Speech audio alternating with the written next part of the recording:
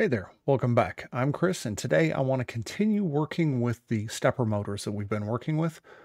Today we're going to actually look at code and see how these things work.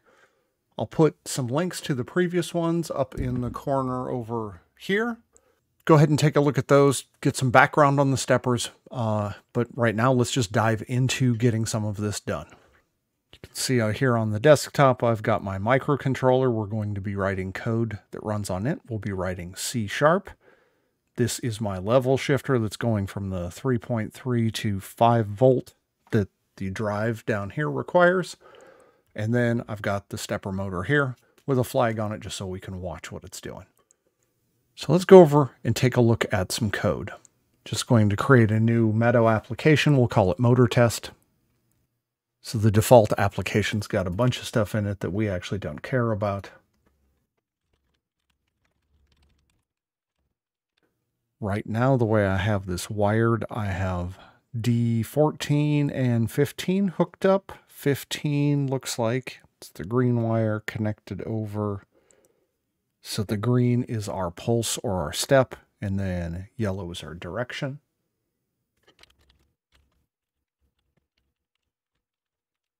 We know that these need to be in a normally high state, and the drop it to low and then come back high is what will cause it to step. So we'll start them both as true. Helps if I put them in the right spot.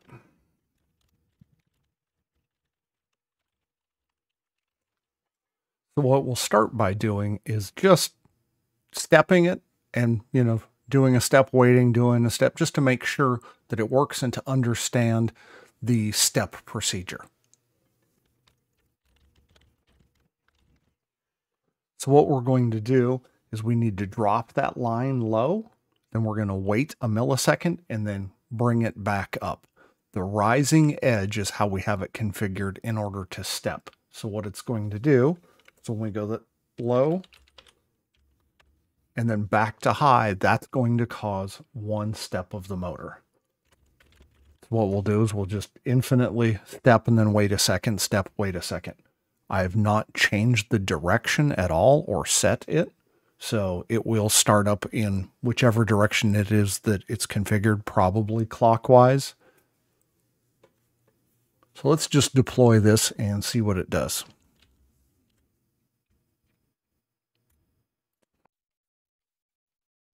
Now you can see here that we're just ticking along once per second. So I'm going to let that continue to run, and let's go ahead and update this code. So we know that it's behaving and ticking along. So the next thing we'll do is we're going to rotate it to a specific amount and then rotate it back. So let's just go 90 degrees. So we'll start up, turn clockwise 90 degrees, then turn counterclockwise 90 degrees. Right now I have the drive configured for 200 steps per rotation. So 90 degrees is a quarter of that, so 50 steps.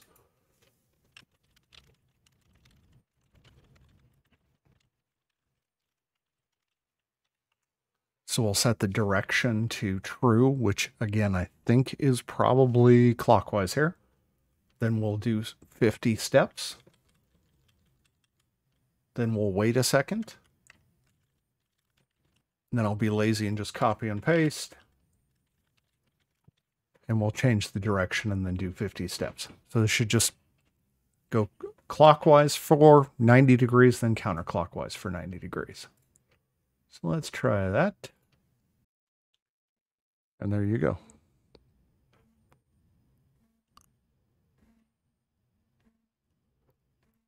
It's doing exactly 90 degrees each direction.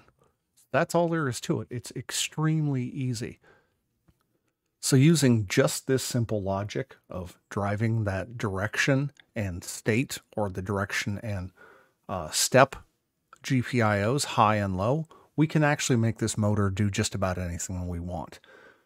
Rather than showing you how to do that again here in this code, I'm going to show you a library I created, which is in the Meadow Foundation library set, that gives us a whole bunch of these features just out of the box. So the first thing we want to do is we want to bring in the NuGet package that gives us the GPIO stepper motor functions. So let's add that.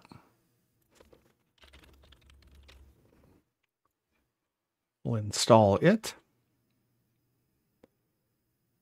Now we can come back to our app.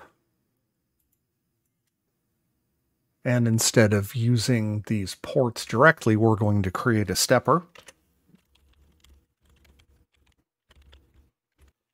And we're using the step-dir version. That's just how we have this drive set up. There is also a clockwise, counterclockwise version of this. We give it these 2 ports, just the same as before.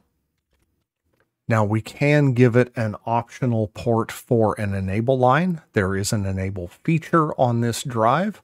We can turn it on or off so that even if we pulse it, it will not move if it's off. Right now I have it not even wired up, and by default enable is on this drive. And then this last parameter we have to give it is the number of steps per rotation. And right now I have this configured for 200. So let's replicate the behavior that we just had where we rotate one direction, wait, and then rotate back. Instead of going 90, we'll go 180 so it looks different, so we can tell that it isn't the old code running. So really all we do is we tell it to rotate. Here we can tell it the number of steps, or we can actually give it the angle to rotate. And let me zoom in so you can read this just a little bit better.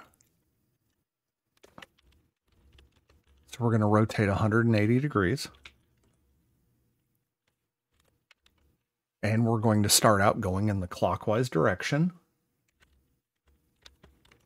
And it actually asks us for an angular velocity. So how fast do we want to rotate? I'm just going to pick, well, let's say 5 revolutions per second, somewhere around there. This is an async method, so we're going to await it. Then we'll wait for a second. Then I'll just cheat and copy this, and we'll go back counterclockwise. We'll get rid of our previous code. So now we're doing clockwise 180 degrees, wait a second. Counterclockwise 180, wait a second. So now let's deploy that.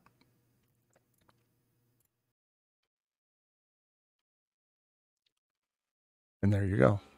Now we're doing 180 degrees clockwise and then counterclockwise as it runs through that loop. So this stepper here, this driver, provides us a whole lot of additional things. Just to give you a quick flavor of some of the other functions, we can just use run. That will run in a specified direction and speed until we give a cancellation through the cancellation token.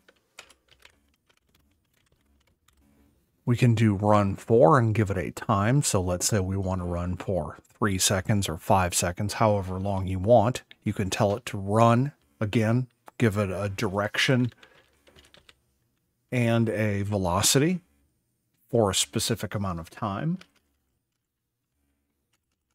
We can use the rotate function, just like we see currently here, where it rotates a specific amount, so we can tell it an angle.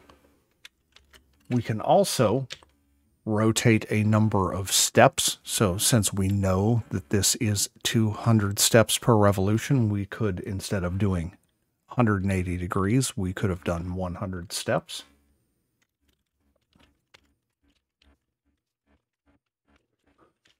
We also have this go to, and so this is a go to a position. If you assume that when the motor starts up, that position is 0, we can then say go to a specific position like 90 degrees, and it will rotate to 90 degrees clockwise from that startup position. Or you could say go to 270, and it's going to go to the, 90 degrees counterclockwise. You can tell it what direction and speed to go, or you can actually tell it just to go and give it a velocity, and it will pick the shortest path. So if you're at 0 and you say go to 270, it will go counterclockwise 90 degrees. Or you can force it and say go to 270 in the clockwise direction, and it will do that.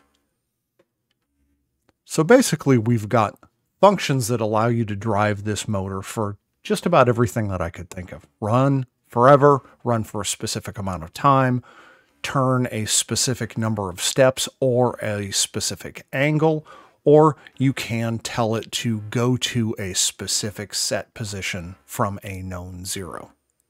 So that's it. It's quite simple, real easy to use. Hopefully it covers all the use cases. If you've got something that I've not thought of, by all means, let us know. If you've got any questions or comments, go ahead and leave them down below. Otherwise, that's it for today. Thanks for watching.